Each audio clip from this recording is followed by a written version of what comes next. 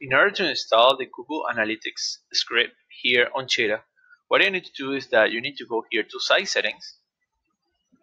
Okay, you can scroll down a bit and you have here script settings.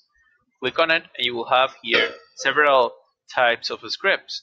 So you will have the first script, which usually is used for like Sitebot app or any additional script. The pixel script or script pixel is basically where you put the Facebook pixel script. And the script analytics is where you put the analytics script like Google Analytics script or any other platform similar to Google Analytics.